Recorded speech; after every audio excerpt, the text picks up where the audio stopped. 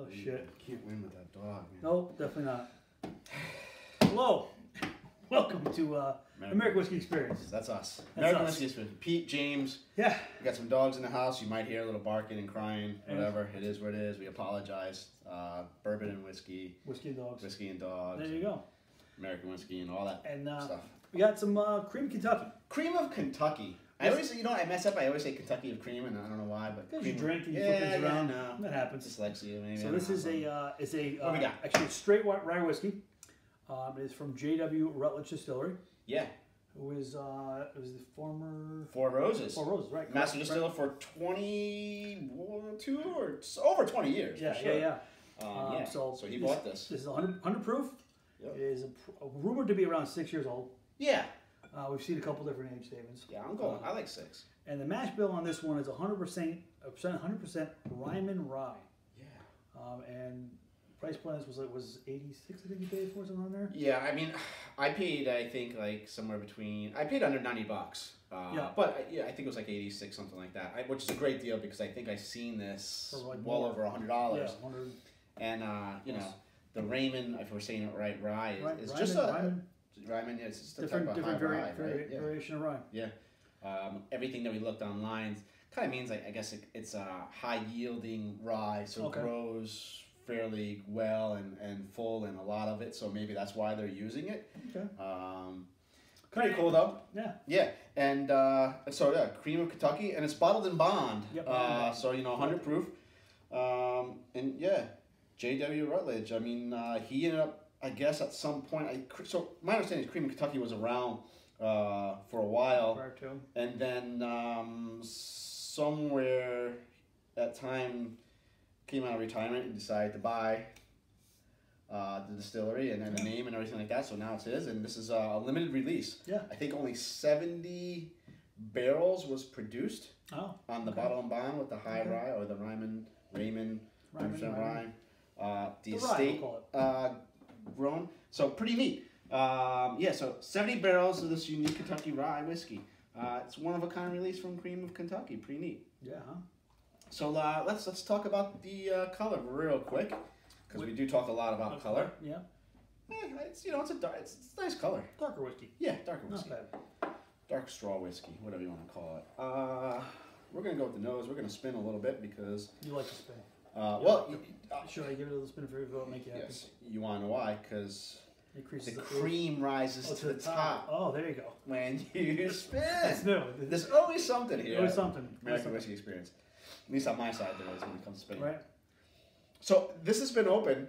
Oh yeah. I dated it. Oh, you did? Yeah, wow. it's 2023, so I date all my bottles now. So it's been open for 3 weeks? Yeah, so 2.5. 2-9.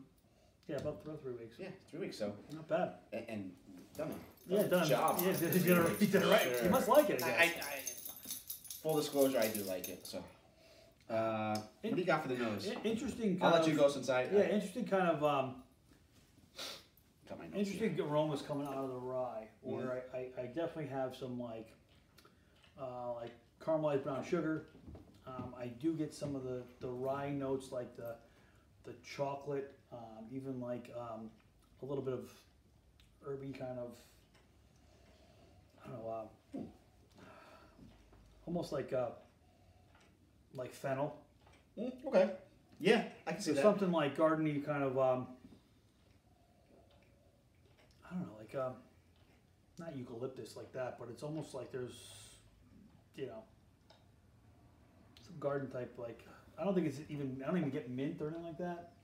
It's not a mint. No, it's not a mint. no. It's not a spearmint. It's not that type of mint. But I can no, but like there's something like a little bit of bright, like fennel and S type. Yeah, of thing, something yeah. Like that. I can understand that. Even like cedar. I could see cedar as well. That sweet side of the cedar. Yeah. Mm-hmm. All right, so nice aromas coming off there. So it from my notes were again from about 2.9, 2.10 on that range. So it changed a little bit. Yeah. I'm not getting as much. Originally, right off the crack, I was getting tons of like buttercream, buttermilk, sweetened buttermilk, confectionery sugar type smells. Okay. Creamy corn. I was getting peanut. Oh, wow. I'm not really getting peanut now. Very faint on that peanut, dry peanut. But I am getting still what I got before, and I'm getting cotton candy. Okay. Like. So. We had the biggie. Kind of like when you walk by the machine. When you walk by the machine, that's well. Okay. So right. it's like confectionery sugar. Well, it's almost like that burnt sugar. Yep. Yep. I kind of got so burnt brown sugar. When you go to the Big E in New England, and you go into Vermont, I think it is, and I think New Hampshire does it too. They make cotton candy. They make maple cotton candy. Oh, it's made fresh with their maple from the maple trees, and I tell you, it's when you walk by, you smell it. That's what you get. Okay. And that's where I'm getting cotton candy from. Now, not everyone might not know it, but if you have like fresh maple cotton candy from a fair or something like that, fairgrounds, that's what you get. Okay. And I get a little bit of cola too, like flat cola. Okay. Yeah. All right. Interesting. I gotta take a sip of this. Hey, take a sip. Cheers. Cheers.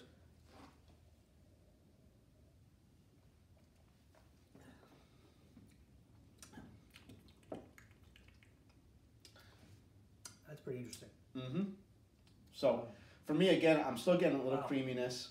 I'm getting the traditional vanilla, caramel, milk chocolate, and I'm getting more of that cola. Wow. I'm picking a lot, kind of a different little tannins, different flavors from you. I'm getting kind of a big spice bowl. Ooh, spice bowl, really? I'm getting spice like mid palate. But a hot spice or just like a? Because I don't think it's a hot spice at all. No, it's just it's I guess some of the spice you would get from mint or from a spearmint or something like that. Like a spice. A little bit of like and even like some of that baking spices, nutmeg, cinnamon. Nutmeg and cinnamon. Let me see. I think I have cinnamon more on the finish for me. It's like mid palate, but I kind of get that flat cola now. Like I can taste that flat cola, that flat. It's a little bit creamy, but it's like a flat soda. None of that chocolate or anything like that. Like chocolate, almost like coffee. Yep. Remember those chocolates that it came in a tin foil? It was shaped as an orange, and you peel. It was like little orange. Oh yeah. Okay. I get a little hint of that. I could definitely get a little citrus, a little orange zest. Okay, I thought it was a little crazy, but no, it was more on the end of the palate for me. Yeah, I could. But that's kind of the same spot, but like tip of the tongue is really I don't get a lot of flavor. Tip of the tongue. It's all kind of mid. It's mid to back palate, right? 100%. Yeah, there's nothing. It's watery on the tip of the tongue. Yes. Yeah. I agree. Yeah. Back end, finish for me. Definitely spices kind of lingering in the finish. Sticks around for a little bit, not too long. I was getting pepper before, but I'm not getting any pepper now. I get dry tannins though for sure at the end. Yeah, you know what? I do get a little like white pepper on the back end. Oh, you do? Okay, so maybe that's what I had before. I'm not getting it right now though. It's like dry, white pepper, a little bit of dry oak. It's not as creamy as I remember it. No. I tell you, Pete, when I opened it up, it was perfect the way I liked it, just the way it was on the fresh crack, because it was so. It was like that buttercream that you put like on a cake, like that, like fresh dough made with that confectionery sugar and sweetness. Okay. It's mellowed out. It's not like that anymore. And I kind of am enjoying it a little bit better. Yeah. Okay. Doesn't drink like 100 proof. Nothing more than that. No.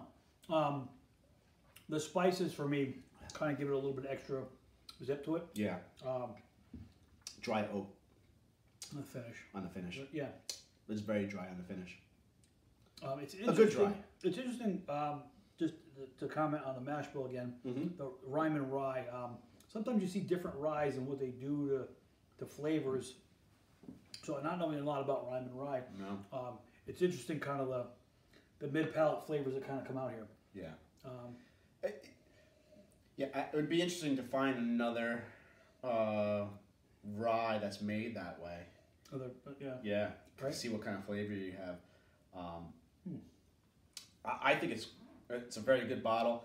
I think the price point under $100 is great. Yeah. Especially that you're getting someone that was a master distiller for Four Roses, who really did amazing stuff for them, and has 20-30 years worth of experience, and is creating his own.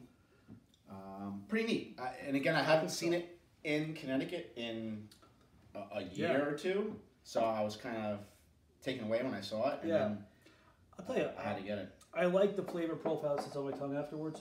Yeah. The finish is to me is a little bit of Kentucky hog, a little bit of spices, going down, but the flavor on my palate afterwards that linger, it's pretty solid. A little earthiness on that.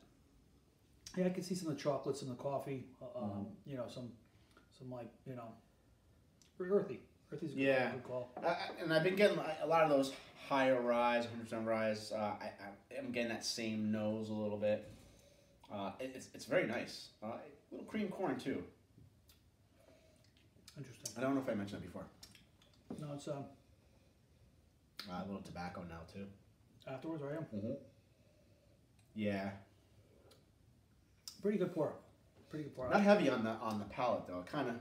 Again, the front was a little light, and then it's all back ended. But then it kind of just goes for another pour. You get a short finish for you? Yeah. No. For some reason, I get a lot of remaining flavor on my tongue, on my palate. No, like it goes. For me, it goes away. Quick? Yeah, I mean, medium to light finish. Yeah. Okay. A little bit of a warm. Like you said Kentucky hug you had a little bit? A little bit, yeah, a little bit going down. Oh, it is from Kentucky. It is from Kentucky, it is. That's what they say. This is the first cream of Kentucky product I've had. Same. So I've always wanted to try their stuff. I'd love to try their bourbon if we could find it. Yeah. Definitely one that's tough to find. Yeah, they make a rye too. Another rye.